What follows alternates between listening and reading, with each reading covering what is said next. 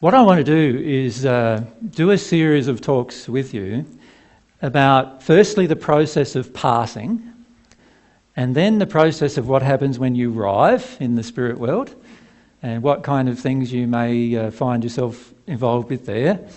And then I would like to go through a discussion of what the hells are like, and what the first sphere is like, what Summerland is like, and then what the second sphere is like, and the third sphere, and the fourth sphere, and the fifth sphere, and the sixth sphere. And by the time we get to the sixth sphere, it's going to be fairly hard for you to imagine.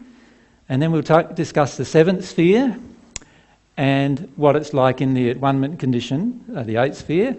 And I want to do, and as I go on in my own progression, I'll get better at explaining some of those things as well to you.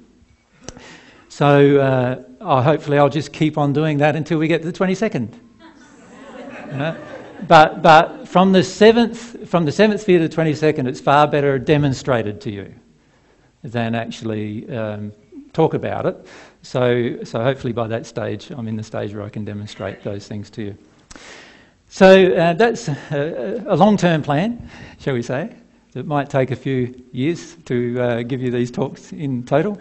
But we'll start off with this one, the first one in the series, which is what happens when you die. And one of the things I would like to do is, some of you are quite mediumistic, right? And you're going to get prompted with a lot of questions from the spirit world during these talks. And one of the main reasons why that is the case is because many spirits, even though they have passed, still don't know what happened. I don't mean that they don't know what happened when that they're dead, but they don't know what happened and why it happened and where they are now, why they are where they are now, and any of those questions they've never had them answered their entire life in the spirit world. And some of them have been in these places for thousands of years and never had those questions answered. So, many of you who are mediumistic will have some strange questions prompted to you from spirit people. And my suggestion is to overcome your own fears and put up your hand and give them a voice in this discussion. Because one of the main reasons why I would like to discuss this subject is that the majority of people on this planet, and the majority of people still in the spirit world in the hells, face one common fear, one common terror. And that is, even though we don't like to admit it to ourselves or others, and particularly when we become spiritual, we don't like to admit it to ourselves or others, but we're actually quite afraid of death.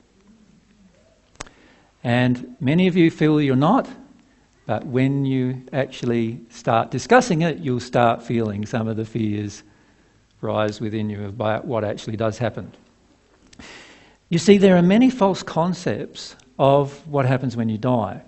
Many of these false concepts have come about through different things that people have described. For example, some people have experienced the process of a near-death experience. In other words, they've had a process where they've almost died, they've almost passed, but the physical and spirit bodies have not yet disconnected from each other. What's called the silver cord has not snapped. And so they have this metaphysical experience, which is a real experience that their spirit body has that they remember. And many of those experiences are very pleasant in nature. Some aren't, but many are. And it gives many a false impression of what life's going to be when they've passed. And we've also, in the last weekend, Brian had a number of spirits come to him and ask the question, well, they had a near-death experience when they were on Earth before they passed. They thought because of that experience they would pass into a really lovely place. And then when they actually passed, they did pass into a really lovely place for the first few weeks. And then what happened is they realised how they looked after that, and then they went to their real location in the spirit world, which was in a much darker position than what they imagined. And there was a lot of fear about that and a lot of sorrow that they were experiencing about that they questioned us about last weekend. So what we want to do is make sure that as many of us as possible on the planet, and preferably, in the end, everyone on the planet, understands what happens when you die, and really understands what's happening when you die. Because if we understood what happened then, our life might be very different in the choices that we make now, actually. For many of us, that would be the case. Because for many of us, the instant we die, we realise that almost all of our pursuits that we have on earth are actually quite unimportant. You think about how much of your life is spent with material pursuits. Like, getting a car, getting a house, paying for them. Getting the kids off to school and you going off to work. How much of your time is spent working? A lot of times in a job you don't even like, right? Now, why do we do all of those things?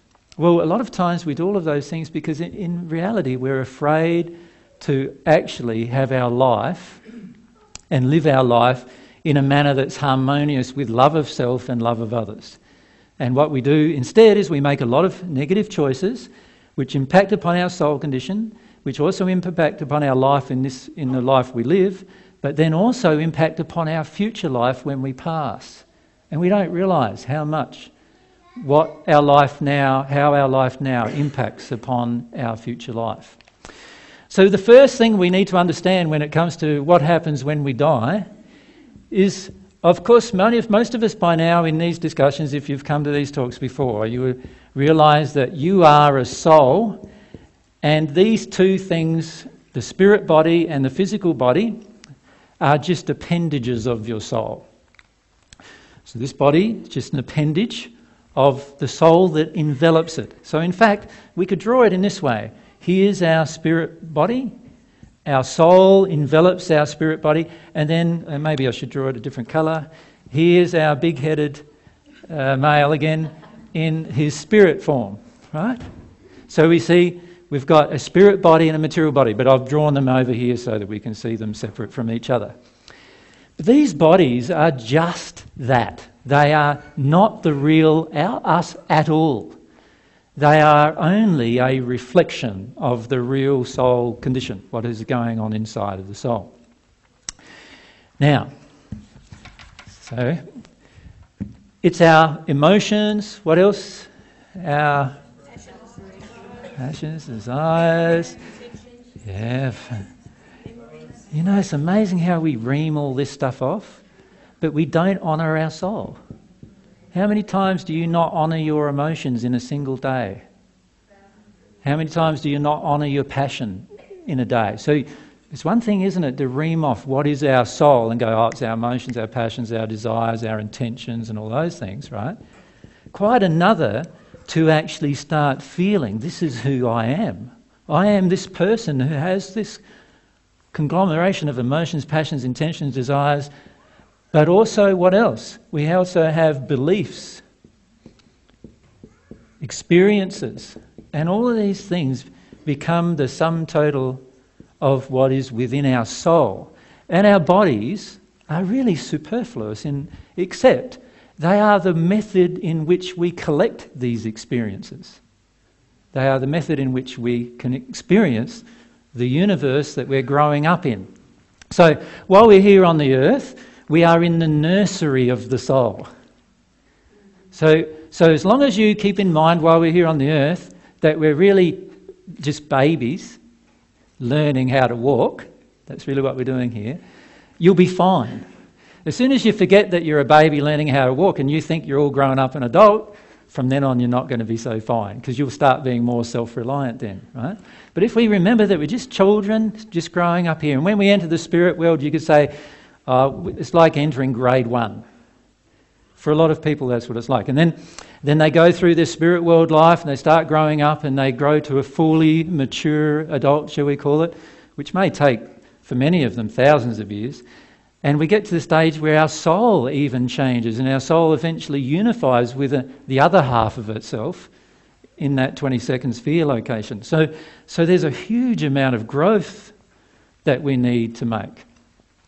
And here we are in this spirit body and material body, and it doesn't matter whether we're a spirit right now or we're in the physical body right now. It doesn't matter. The same principles apply, that those two things are not the real self.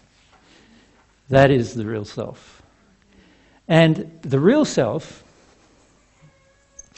has a collection of beliefs, emotions, passions, desires, longings, and the collection of those things we've called, and I've told you about, called the soul condition.